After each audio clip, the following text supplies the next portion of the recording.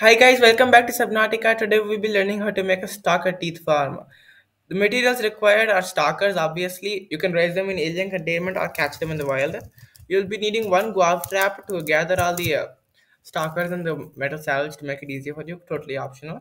Two pieces of metal salvage and a foundation if your surface is rugged, and a propulsion cannon if needed to propel the guava trap.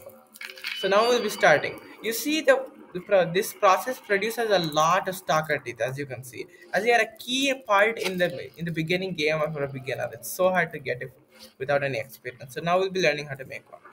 First, we'll be needing a guava trap. We'll be needing to release at least two stalkers. You can increase the number based on your demand for stalker teeth.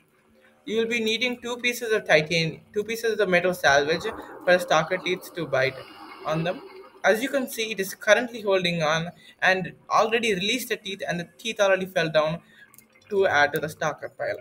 This foundations are needed so you can see the stalker teeth clearly, and as you can see, the ground here is rugged. That's why I put a foundation piece.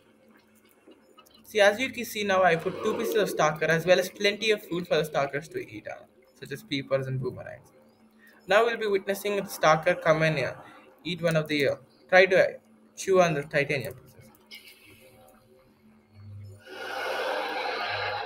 Although not every time a stalker picks up a piece of titanium, it gives a teeth. But luckily it did this time, so let's see. As you can see, these teeth are extremely easy to find. See, you've seen one, you can just go and add it to the pile right now. See, it's so easy. You can add as many stalkers as you want and as many pieces of titanium as you want. You can make this unlimited stalkers, unlimited stalker teeth. It's so easy. Please try it out. Bye, guys. Please like and subscribe.